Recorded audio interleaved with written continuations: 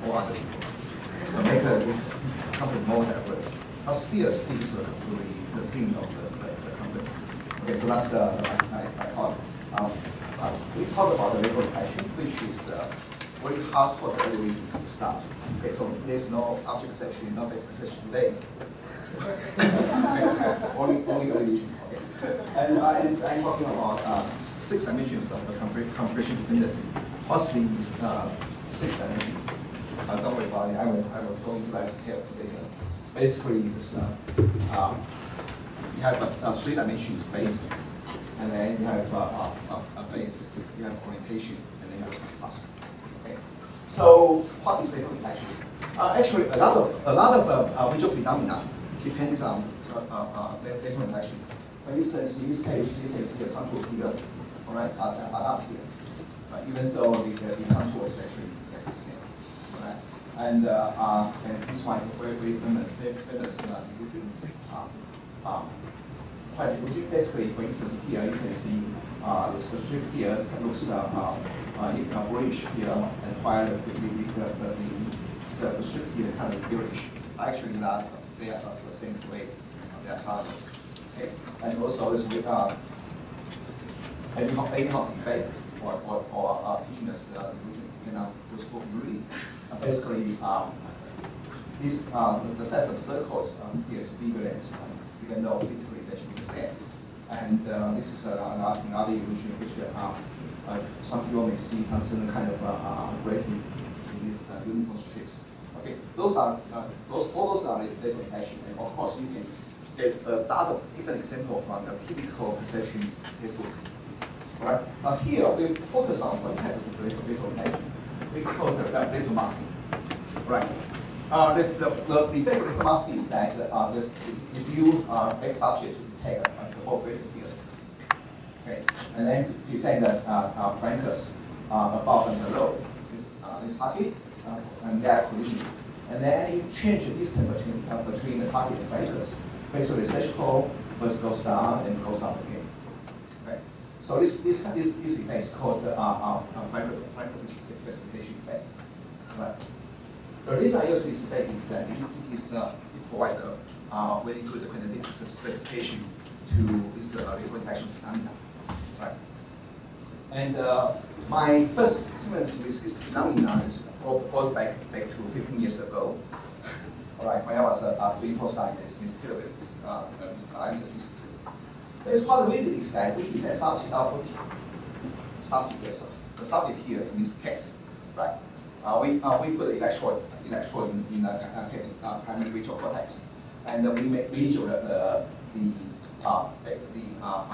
extracellular pulse of the cell to rating in the project to the distinction field, and then we compare the cell contrast response function with and without parameters. Okay, so this is our result. And if you without flankers, the response function is just a typical sigmoid function. As contrast increase, the response first going this way, like a S shape. All right. So it's very typical response function. And then when we add the flankers to near the stimuli, but outside the field, okay, we have two effects. The first, notice that the contrast effect is constant, and we change the contrast of the target. Okay, as the flanker basically increase the target first the flankers increase the response at the low target contrast, but suppress it at high contrast. So basically, the effects is twofold. Basically, you have this kind of crossover structure. Okay, and this one cannot be interpreted as overlap between flankers and targets in the field, because if you present flanker alone, basically it produce a response as this cells no stimuli. Okay, now this kind of state provides a certain kind of environment to the contract to the model for single cell contract response function. previously, one of the most dominant model for cell response is for normalized model. Okay, basically, this model is that if you have a stimulus comes in and you have a linear filter applied on the image, and then the excitation of this cell was normalized by some all relevant cells together, right? To get the response function. Okay, in this case, if you want to implement the Frankel effect, it has to be implemented as part of the normalization pool. So this effect is added to the effect of the mask. So in this case, you either increase this, you either have a substitution or you have excitation. But since the effect, the Frankel effect, is additive to the other stimuli, so basically as the response, as the target contrast increase, the negatively contributory from Frankel will decrease. So you will have some kind of convergence. Okay, at the high end of the response function, you won't get the crossover effect. Okay. So to account for crossover effect, basically remember that we have two effects here. One is that the Frankel effect is crossover effect. The second one is that the Frankel do not produce any effect. So it sounds like the Frankel effect is like a multiplicative factor, just a number times the response itself. So we make a modification of a contrast response function, contrast response model, and we suggest that there's the data mechanisms which can change the sensitivity of the both the feed-forward excitation and the elicit inhibition input. As a result, the response function basically is a constant times the numerator and the other constant in the denominator. Okay, the things in this yellow box is basically the same as the normalized model for neuron in the same type of column. Right. So there's two effects here. We see how column is control normalization. Between hypercolumn it is the multiplication. Okay. How this model can explain the crossover effect? Okay. Basically, we can assume this is our model here. We saw the Frankel basically K and Ki is equals 1, so you can just remove that. And then at low contrast, this inhibition, the power is about 2, so the inhibition term is much smaller than the additive constant sigma. So at low contrast, basically the response is proportional to the contrast with power T. So that's how you get the expensive nonlinearity in the response function. And at high contrast, the sigma is now much smaller than I, which is a contrast with power Q. So in this case, the response function is basically the ratio between the two. So you get this stochastic nonlinearity at high end. So that's how you get the S-shape response function. And when you add factors, basically this one is much smaller than the sigma. So what you get is the constant K times the whole times the whole thing here. So you get a precipitation at low contrast.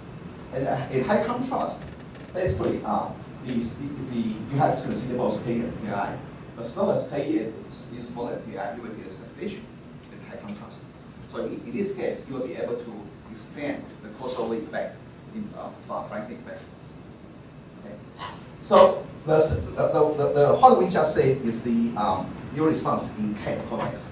Of course, if anything doing animal research, knows that those monkey people tend to say when there is a disagreement between monkey physiology and cat physiology, the monkey people always say, "Come on, it's just a cat." Right. So in other case, so let's say when we should do something more evolutionally closer to us, which is ourselves. Right. So we decide to do human psychophysics. It's the same phenomenon. So basically, we are talking about the contrast effect. So this is our first dimension, contrast tuning. Right.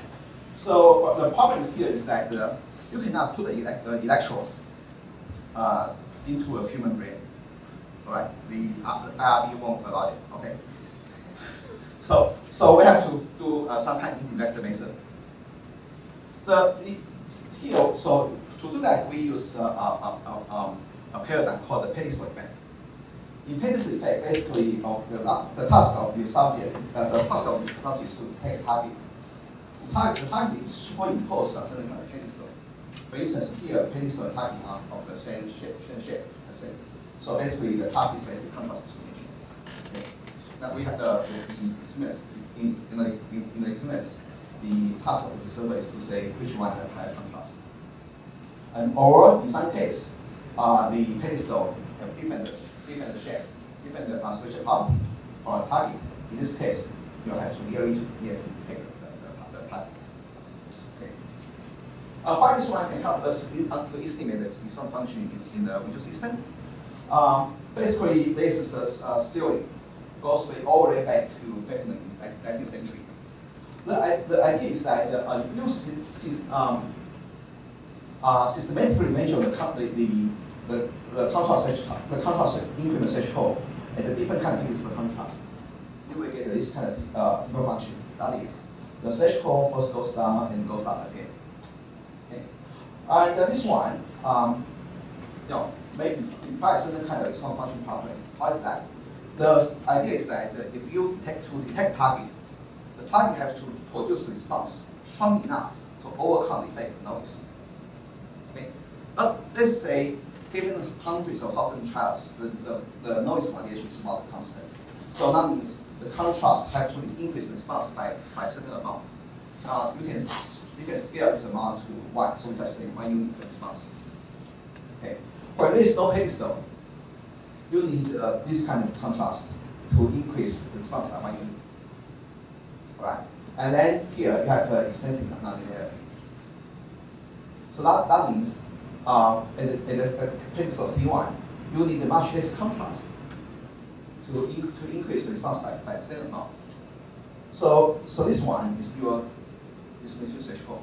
So that's why you get the equivalent threshold here. At high contrast, the nonlinearity is the basic nonlinearity. So you need a much larger contrast than CP0 to get the same increment of response. So you get the increment of threshold at high contrast. So that means the threshold actually affects the slope of response function. The higher the slope, the lower the threshold, and vice versa. So if you systematically measure a scalability function, you can piecewise pick up the slope of the response function, and you can put it together the response function. Okay. So that's the rationality of our experiments. So we use this pedestal effect with the data masking. So in pedestal effect, you have target and pedestal. In data masking, as polar SRP, you have target in the presence of flankers. So we develop this paradigm we call two-mask paradigm because one mask is pedestal, the other is flanker. Okay. In this paradigm, the task of the server is to detect a target superimposed on a pedestal in the presence of flankers. Okay. You can manipulate them independently. So basically, we can make some prediction from those models how the TVC function will observe. TVC function here means that threshold was target threshold was the pedestal contrast. Okay. So we just say the normalization model. In normalization models, the Frankel effect has to implement as a component in the normalization pool. So it is additive. It's additive to the effect of the target contrast. So as the pedestal contrast increase, the effect should be smaller and smaller because in our instance, Frankel contrast is constant. Okay. On the other hand, if the Frankel effect is a multiplier factor changes sensitivity to a target, then basically, on this kind of log scale, in log scale, the multiplication is basically edited. So you will get a horizontal shift of the basic function. Okay. So the two different models and different kind of application here. And that's our example. I think it's very clear. This is the data from I. Basically, you get a solution here, which is consistent with the point study. And you also get the horizontal shift in high contrast. So what the point study electron masking effect is measuring only this point. Right? Here we got the whole function up, so we can really clearly see what's the mechanism underlying the kind of electron detection. All right. And that's the another observer. Naive observer tend to have smaller electron masking effect, but have much stronger electron shift. Okay. So combination model, we pick out this model, which is fit our data pair well, and we reject this model, no match model. Yeah. So that's the original model we proposed. And over those years, there are different models have been proposed by other scientists, trying to explain what's the mechanism underlying the electron effect. Okay. And some observer, some authors say this is maybe the threshold, the specific field may be quite elongated, maybe elongates the specific field. So even though your Frankel is quite far away from the target, it may still overlap with the specific field. Okay. And also this is so-called induction uncertainty.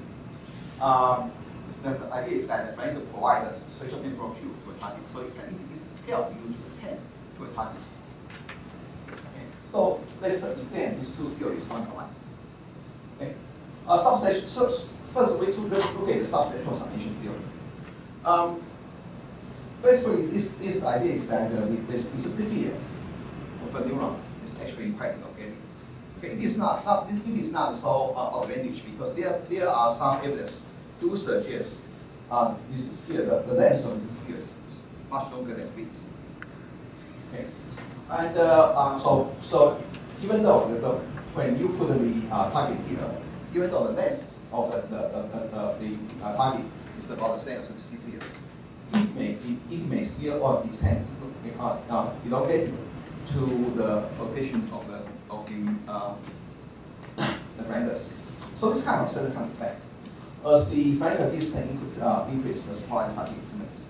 Okay, and when the Frankel moves away, it's overlapped with the field. It becomes smaller and smaller and smaller. Okay, we know that for basic function instruments, low contrast pedestal will produce a presentation. High contrast pedestal will produce masking. So basically, if you put the maskers away, it has equivalent to a low contrast pedestal. So that is, the Frankel effect is basically a reverse of the TVC function. Okay. So that's the theory proposed by Solomon back in 1999. Okay. So in this case, we try to understand what's going on here. Since their arguments on distance, also we do the difference on distance. We put we also body the difference between target and Frankel, the distance between target and Frankel, and see how the basic function looks like. Basically, the blue line here is the condition with no Frankels. If the Frankels place very close to the target, basically you see a lot of individual masking effect at every point. But still, you can still see this kind of deeper shape function, right? And if you move the distance away, and then the effect becomes the kind of presentation and the crossover effect as we observed earlier. And this effect also decreases as the Frankels move even further. So now we have both TVC function and distance function. So we can examine whether this theory is true because we have measurement on this one and the measurement on this one also. So we feed the TVC function, get the parameter out, And we try to compare this one, how this thing effect works. Basically, the blue point is our data. Okay, and then we try to see how this model, the elongated distributed model works. Now, first of all, we can put the distributed field size as a free parameter. So you basically get this kind of this kind of prediction. Okay, so this prediction is quite different from our data. Okay, some people may say, well, what the contribution to the target detection may not be the distributed field at the location of your target. Maybe there's some spatial offset. Fine, let's call it off-peak looking. And so we also put the location of the distributed field as a free parameter. And beta are still quite different from our data. All right. So in this way, we can safely make a conclusion that this kind of sectional summation model cannot explain the TVC function result. Okay. So again, this model is wrong. Right. And then the other model we are going to explain is called uncertainty theory. Okay. The uncertainty theory is that the finders here, which is collinear with the target, provide a spatial cue to focus your attention. So if you see the finder here and here, you know, oh yeah, target should be here. This one induces the spatial uncertainty in the system. Okay. So in this case, so that means the lateral effect is basically an attention effect. Okay. This kind of an increment of attention reduces your threshold. Right. So the best evidence of this kind of theory comes from Ulrich Schroff in 2006. What they did is that they compare the threshold to a target in the presence of flankers, or with a cue. Okay, if you cue the location of target first, and then show the target itself, you get a sectional reduction. And then you do the same experiments with the target without cue and the flankers, and you also see the similar sectional reduction. So they say, okay, good. These two conditions give you the same trend result. So the flanker effect may well be attention effect. So, but this one kind of experiments, I think this is a mistake because they only look at the first point of the whole TVC function, which is detection. They didn't look at the whole response properties. And also their argument is valid only if the system is linear. So now we try to find a paradigm which I can separate the uncertainty and the flanker effect. Okay. That's how do we do. Basically, we can here basically our display containing two locations. The pedestal and flankers in A, B, C, and B condition. But in one of the condition, in one of the interval contain the target. So the target is in one location, and and then you can use the cue to give a correct cue or incorrect cue, or valid cue to tell subject whether the target is here or not. So basically, even though we have a cue here, okay, the cue can reduce your uncertainty. So in this kind of setup, even though you have flanker here, you still have a large amount of uncertainty in the system. So if flanker effect is uncertainty reduction, you should not observe flanker effect in this kind of setup. Okay. Okay, so that's our result. Basically, we have four conditions: the TVC function without Q and without the flanker, TVC function with Q, TVC function with flankers, and the TVC function with both Q and flankers. Okay, so basically, again, the blue line here is the one without Q and without flankers.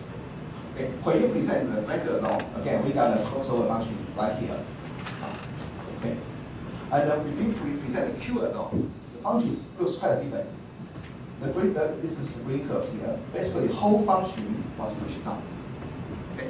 one got crossover, the other got the vertical shift.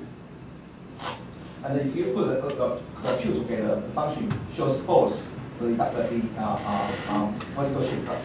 shift and crossover. And notice that in partial experiments, they only measure the detection threshold. Here we do see the Frankel effect and queuing effect have the same effect. Okay, so in this case, we argue their argument. Frankel effect is basically a dating effect. It's due to insufficient information. Okay, so and then if we look at the threshold changes, the effect is also quite obvious.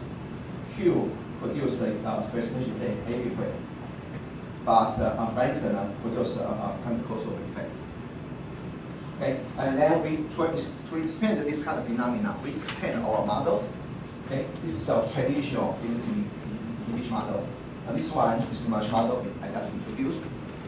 Okay, and then since there are two different locations, there's some uncertainty in the system, so you have to implement uncertainty in the model. Basically, there's a number of channels which is activated by the stimuli, and another n-10 11 channel which are not activated by the stimuli. And in this case, the decision monitor is basically first power summation of the data channel. Right, and then we compare different kind of model. There's several possibilities. One is the effects is produced by uncertainty. Effect can be produced by Frankel effect, or effect can be produced by both. Okay, so all those kind of mechanisms, and we decide to pick out the channel model which is both excitatory and inhibitory sensitivity. The Frankel effect is basically both queuing and Frankel effect is both acting on a sensitivity to a target.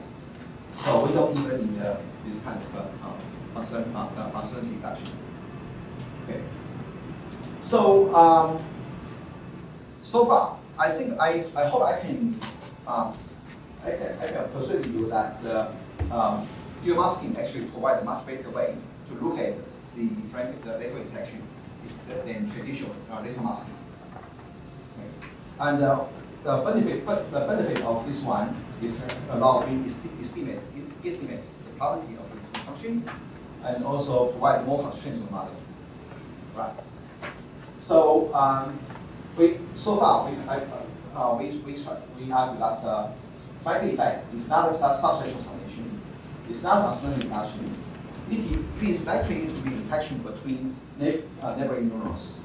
This neighboring neuron can be both excitatory and inhibitory, and they are multiprotective. Right. Okay, that's the model. Now, so we got this kind of effect. What's the function of this kind of effect? Okay. The first we try to see effect the so-called non-classic distributed model, the distributed field. The classic distributed field means the one defined by Cuban whistle, which is the point of the field.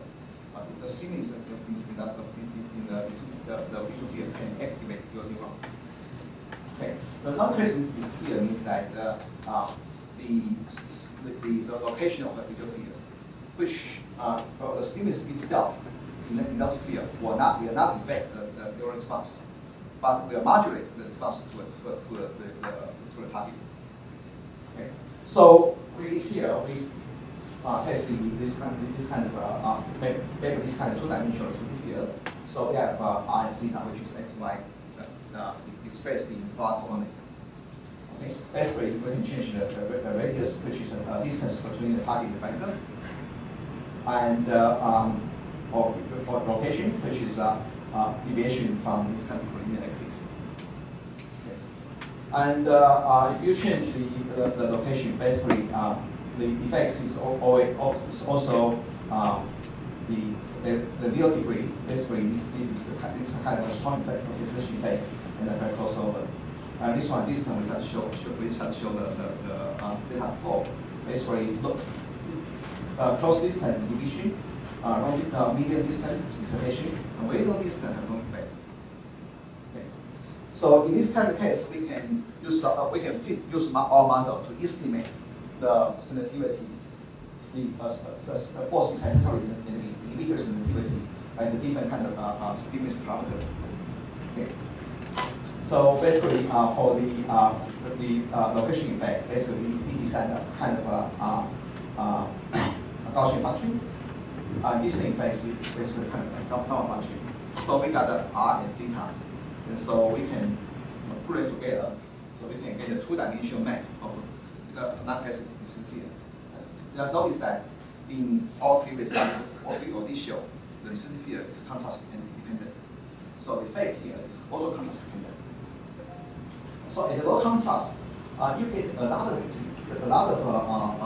excitation in the collinear direction, okay, and some inhibition at the orthogonal direction, oriented direction. And at high contrast, you only get the inhibition at the collinear direction. Okay. So that's the non-acid field. And then we measure the orientation effect in related muscle. This is our first dimension. The idea is that you can systematically change the orientation of the flankers to see what's the effect of this one. And then the effect is basically you can this is no frame condition. Basically, as you increase the orientation of the flankers, basically you get a lot of presentation here, on here, but not here.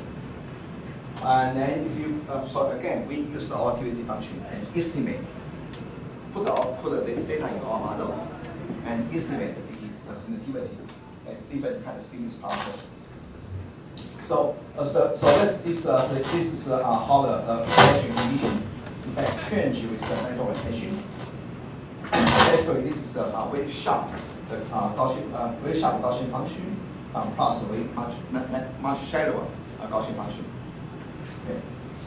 And this is the first dimension. Then we got the x and y, and we go to the depths. Okay. And in depth effect, what we do is that we try to see how the depth difference between target and flankers will affect the detection. There's some previous idea. This paper works that the flanker effect only occurs when target and flanker are on the same depth.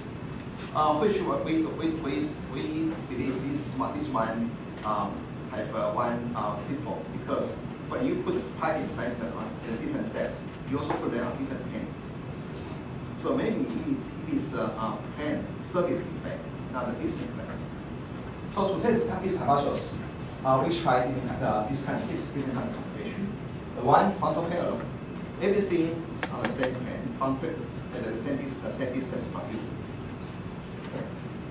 By the way, this one is a left eye image. This one is right eye image. So if you can free fuse, you can actually try to fuse them, right?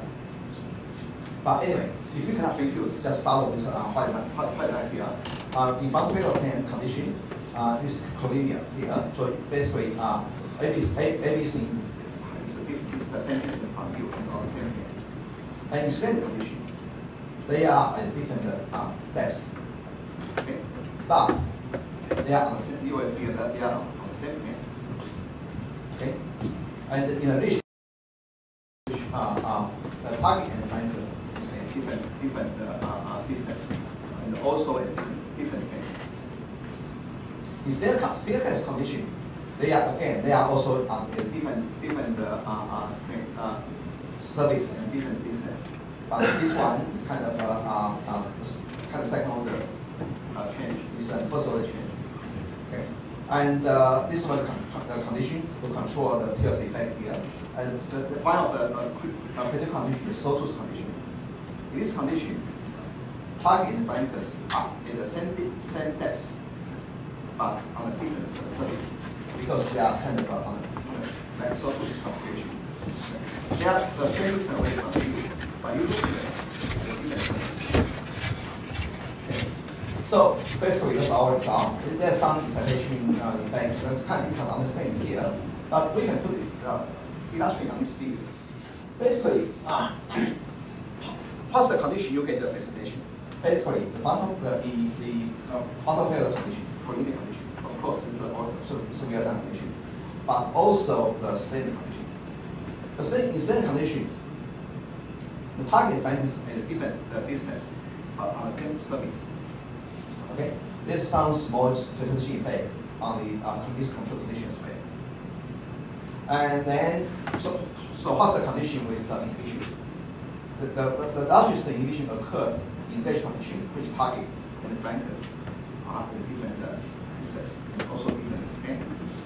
And this one, the same depth, different angle. You also get another inhibition. And this one, staircase, kind of in between. One is like, oh yes, it is a different surface, but almost to connect them together to interpret the plane here. So it's a collinear, but also so the collinear effect is not just collinear, but also coplanar. Okay. So the last experiments I'm going to talk about is so phase rotation. Okay. The reason is that in previous literature, people report that to get the Franklin effect, the target and the flanker should be at the same phase, either cosine phase or sine phase, but they have to be in the same phase. So if they are in a different phase, there's no collinear phase relation. And the location is, as we just showed, the target and flanker should be in the collinear location to get the phase relation effect. In the set location, there's no effect. Okay. Right. So we know with this kind of knowledge, now I ask the question: what happens if the phase and the location are also different? The phase are 180 degrees on the phase, and location is unset. For this one, if the system is linear, you expect this condition will have no effect. Okay. So to test this one, we use this kind of computation. This is the location. This is the flanker phase. In this kind of condition, the collinear, the target and the flankers are both collinear and with the same phase. We will expect precipitation here. In this condition, they have a different phase, outside phase. From previous literature, we expect there's no effect. This one, side effect. They are of the same phase, but at the side. Okay. Also, from literature, we will expect. We know this is have no Frank effect. This one is a new condition here. Okay, you have the target and flankers are both different. From these two, we will expect this will not have any effect. But turns out the data is kind of surprising. This is the two conditions where different phase effect. This is a different location effect. This is we already know we have no effect. But turns out if you have different phase and different location, you actually get quite a lot of excitation. Right? So it's kind of surprising. But why? Turns out we take a look at what kind of condition will give us precipitation. One is that collinear effect. This one we know will give us precipitation. And then we found in this kind of condition, target and flanker have different phase, also give us precipitation. Now we put it together. What did you see? Everything here is high luminous. Everything here is low luminous. Okay. So in this way, this one is basically consistent with one surface. This one is consistent with another surface. So this is consistent with the water ownership response as people measure the V2 neurons. Okay. All right. So in conclusion, Here we found that Frankel effect is configuration dependent. Right. The strongest effect occurs when a target Frankel are collinear and have the optimal distance. So this one is now related to contour integration. And it is coplanarity, but not depth, is essential. And the phase effect depend on Frankel positions. So it's consistent order ownership. So combine these three together, we make a conclusion. The function of Frankel effect is to support the detection of 3D objects. Okay, so very much.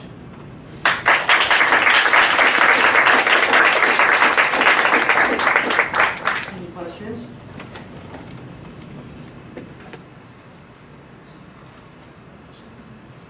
Yes.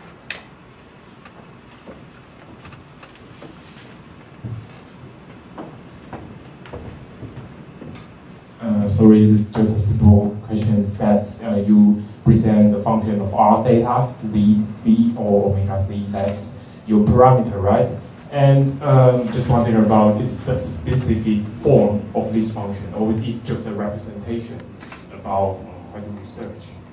Thank you. Say again. Okay, let me simplify my question. You discuss the different parameters, the different effects in your research, correct? And I'm just wondering about, it's a kind of representation. Yeah, you mean the 6 dimension of the flanker effect. So I'm just wondering about, is there any form you can express this function more specifically?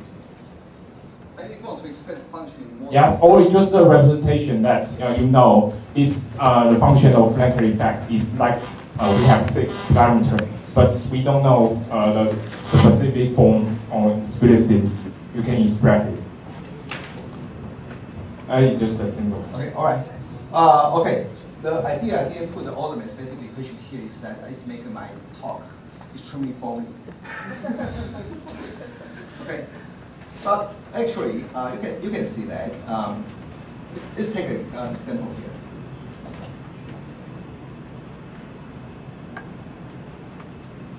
We actually study 1 dimension by 1 dimension and get the atomic value.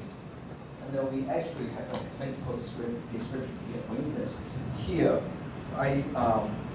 the location effect is a Gaussian function, right? And then the distance effect is the gamma function. Yeah, we do have this kind of description in our paper. Yeah, and over the years, yes. But of course, you may want to say, well, this is one paper you only work on 1 dimension. And you have to spend 6 papers on these 6 dimensions. Now, can you write them together in one really long equation?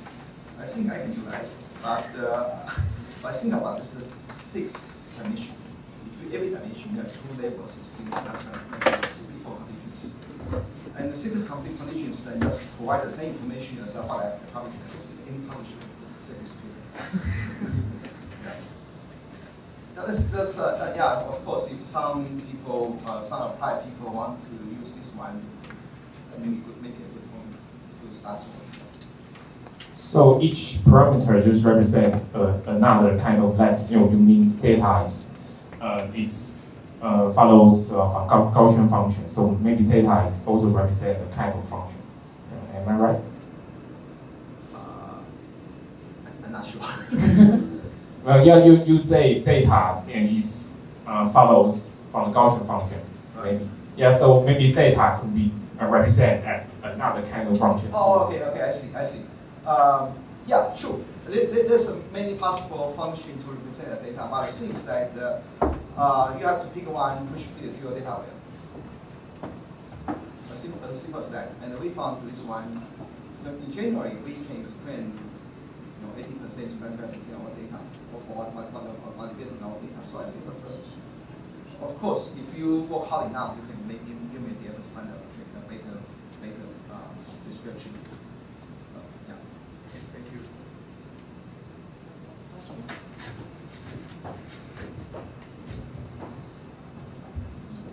Thank you. Chen-Chung, you have presented such a beautiful story, and this is so good a summary. I recommend you to write a review paper. 6-dimensional. Now, I have a question. Say, if you say that the function of flank effect now is to serve as a tool to detect 3D objects, and how do you explain, say, this flank effect is contrast dependent? Okay. So you see the contrast dependency and the 3D detection is kind of conflict with each other, right? It's always there, whether it's a high contrast or low. Yes, but this is a two-way to explain to give you an answer. All right. Actually, it's true. Many people will believe the 3D information is always there, regardless there's no contrast, high contrast. But turns out there's data showing that the perceived distance is actually contrast dependent. Okay. Right. Number one. And number two, here we are kind of studying the early visual functions, which support maybe higher visual functions, right? And we know that in V1, when facing functional study on V1 box information, the slope function has a much gentle slope than the higher visual area. That in these procedure quite fast as contrast increase. So that's another possibility here. Maybe here we should be seeing the contrast dependency here, but in the higher level visual cortex is actually fast. So you will detect this contrast.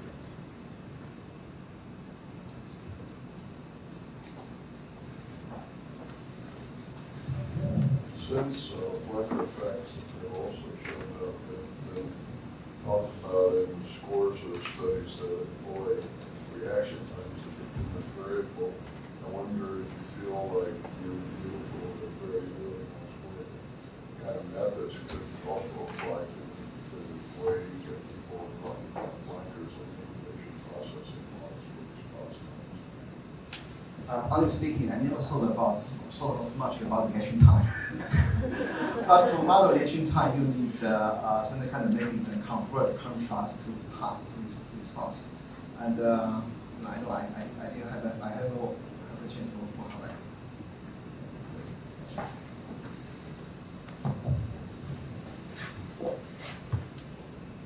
Any more questions? All right. Let's see.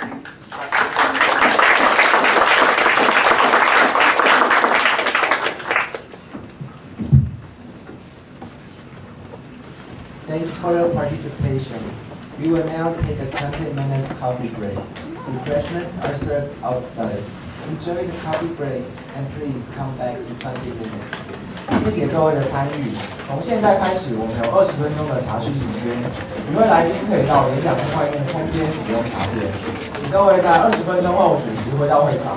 感谢各位的配合。